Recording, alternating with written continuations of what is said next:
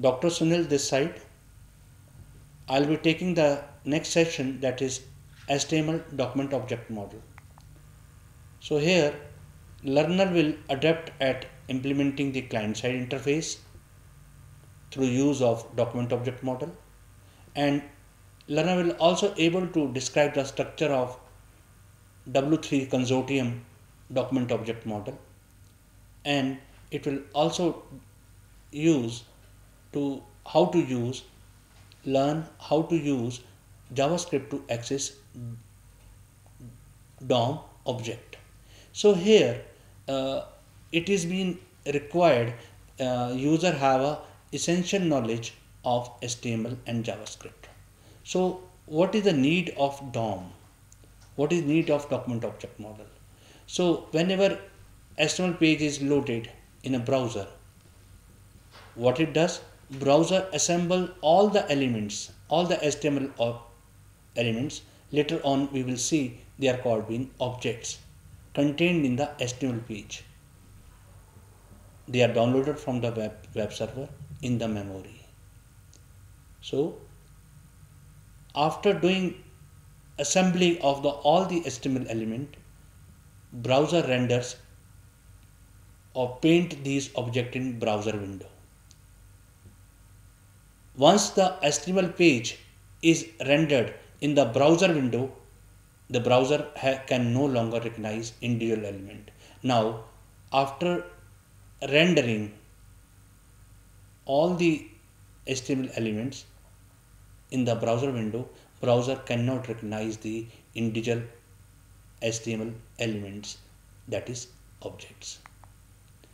So after HTML being loaded in the browser, JavaScript cannot understand HTML document directly. So hence the corresponding document is being created, and this document is called document object model, that is called DOM. And basically DOM is a representation of the same HTML document, same HTML document which is already been loaded in the browser, but in different format, with the HTML format, with the use of objects. Now what does DOM? DOM creates, first DOM specify how browser create a model of HTML page. Then JavaScript accesses update HTML pages. So what is object model? Object model is basically represent the whole document, and documents are being modeled using objects.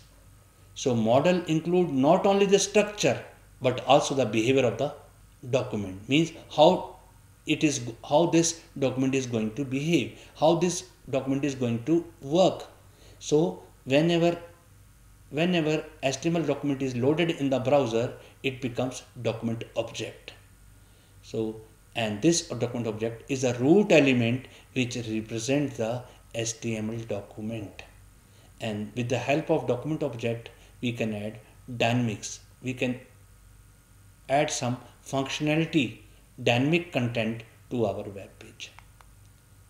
So now let's take what is HTML DOM. Every web page resides in browser window, which can be considered as object. So document object represent the HTML document which is being displayed in the window, and document object has various property which refer to other object which allow access to and modification of the document content. So JavaScript arrange objects in a document object model or DOM, and JavaScript interpret DOM easily, and it cannot understand tags like h1, other HTML tags in HTML document, but it can understand object in h1 in DOM. So document object model can be thought as a hierarchy moving from most general to specific. So HTML DOM is a standard object model and programming interface for HTML. What it does, it defines the HTML element as object, property of the HTML elements, method, how to take actions to access all the HTML elements, events for the all HTML elements. These are the which are being defined in HTML DOM. Now, DOM programming interface. HTML DOM can be accessed with JavaScript and with the other programming languages. In the DOM, all the HTML elements are defined as objects, as we have already been discussed, and programming interface is the properties and method of each object.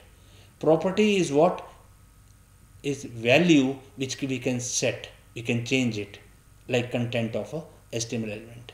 Method is action we can do, like deleting or adding with a deleting an HTML element. JavaScript DOM method, they are the actions which we can perform on the HTML element.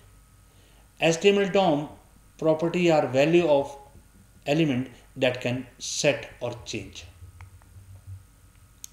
All the HTML elements along with their containing text and attribute can be accessed through DOM.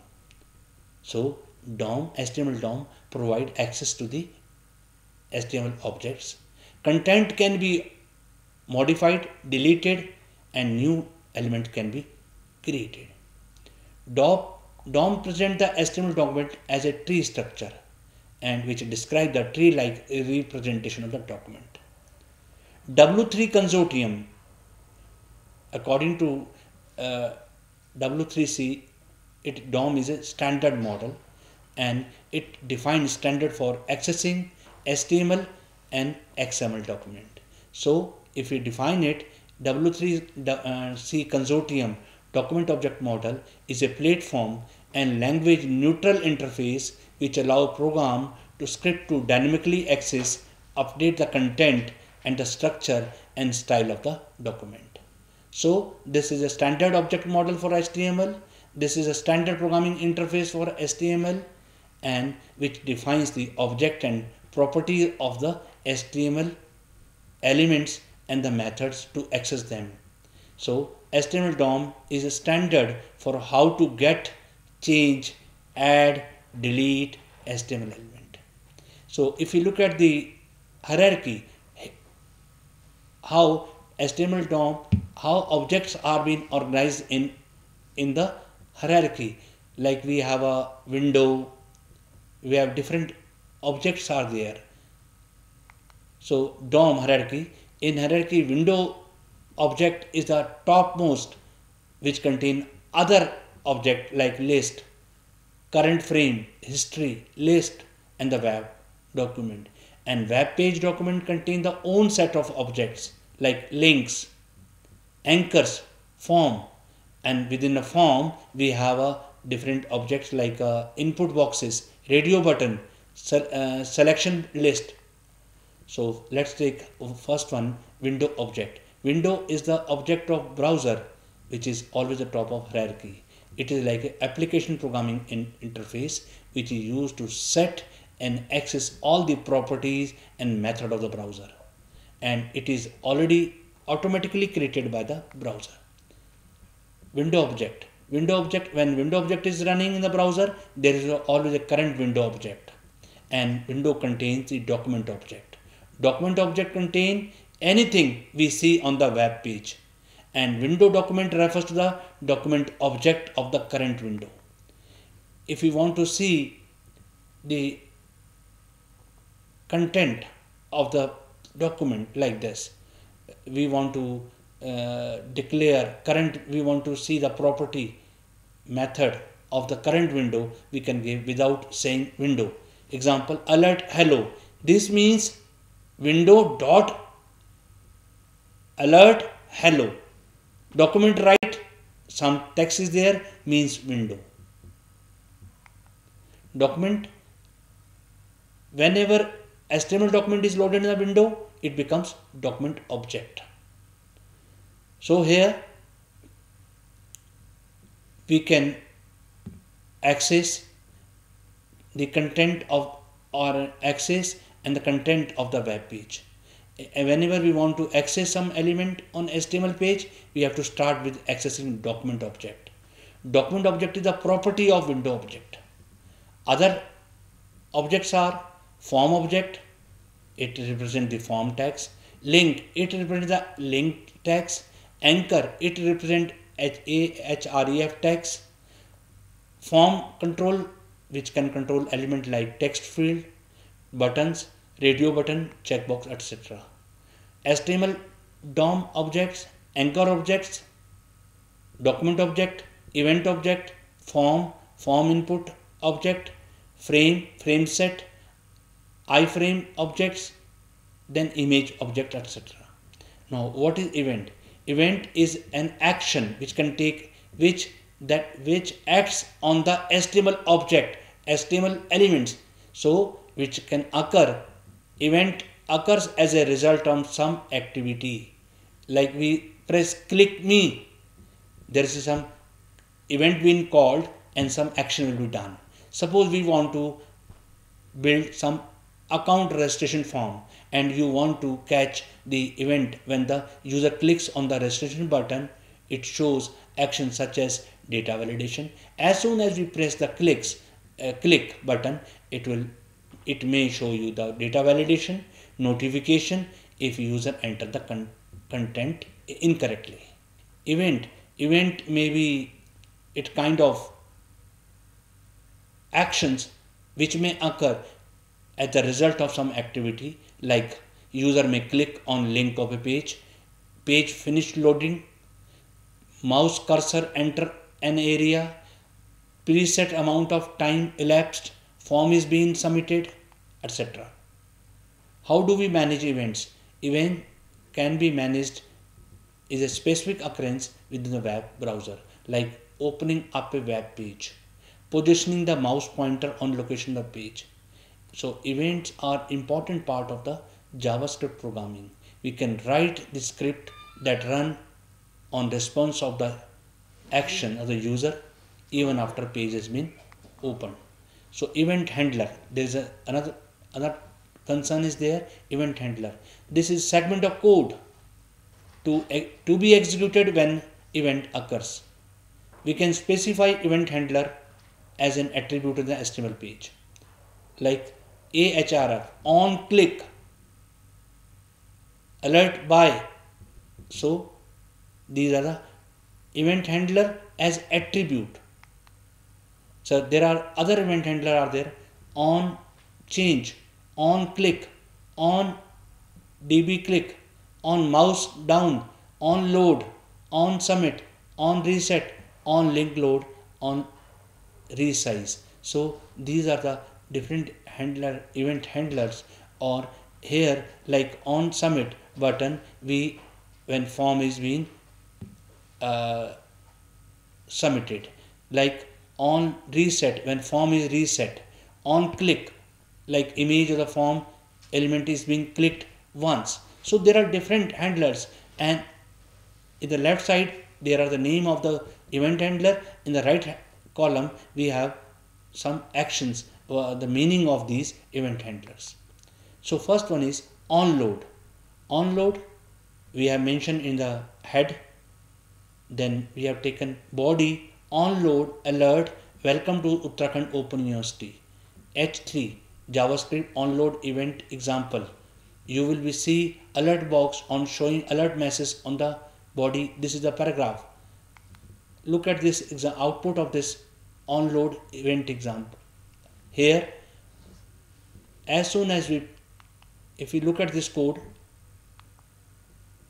here, as soon as we press onload, as soon as we run this code, we will be having alert. The loading page is loaded successfully, and here this will be the message will be flashed on the.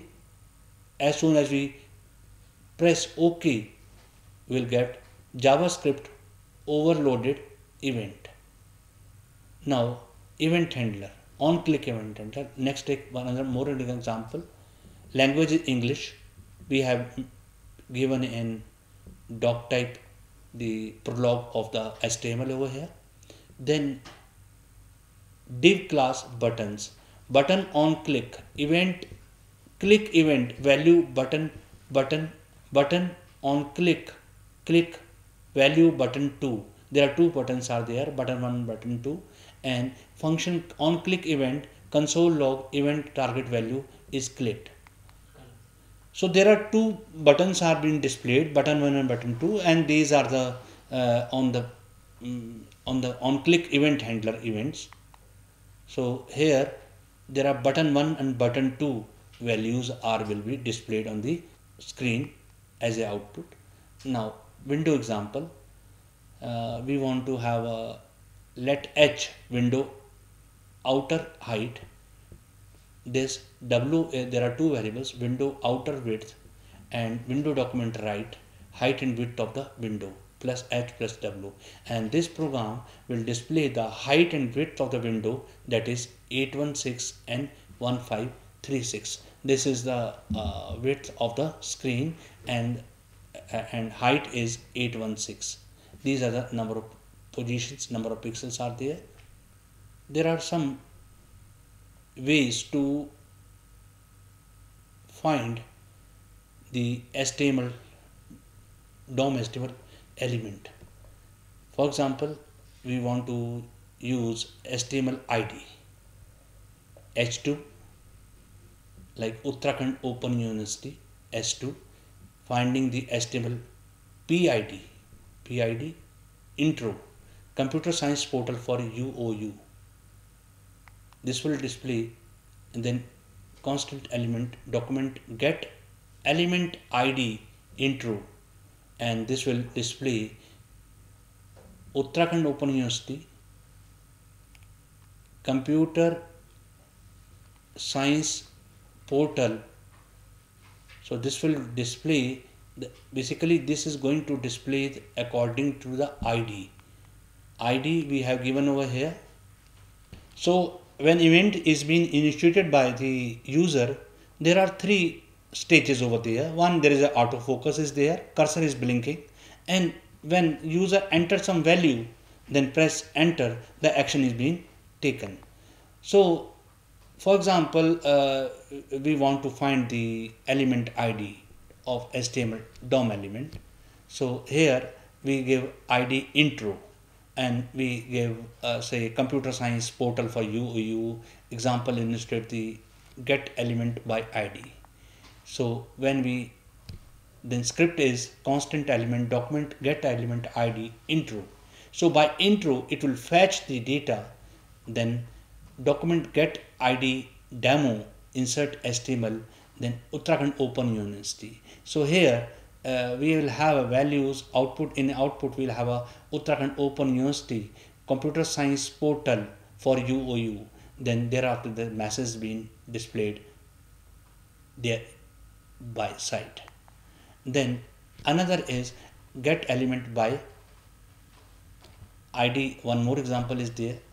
So here variable v document get element by ID my header. I am a X tag name element. So on my header on click my element, click on to see what element output. So as soon as you will run this code, will we have an output, click to see what element I am. This is getting the value my header. This is ID is my header. So if we look at this one example DOM element, there is a property is value, tag name is image, and src source from the image is being taken, alternate name, ID is icon n. So now next example is get element by name. Here we have a we can access the element by name. So variable x document get element by name, my input, x length element script body. So there are three buttons are there, three form elements are there. We have to input the name and box text box are of 20 character size. As soon as we press three names, it will count input 9 button on click. There's a event handler, there's a on click event, get elements value. How many input value are in there? Body. It will count and it will display number of value we entered in these three boxes. Like I have entered three names, there is output is 3. So like want to return the innermost of the first anchor in a document. So here we have a first anchor a name, second, third. We can return the value like inner HTML, the first anchor this document, script tag, document write, document anchor, input HTML, first anchor, second anchor, because we have three anchors are there, first anchor, second anchor, third anchor are there, and innermost is the first anchor. So here we have learned about the different uh, concepts of document object model and the need of the HTML DOM, and we have seen how to implement DOM to access HTML objects. Thank you.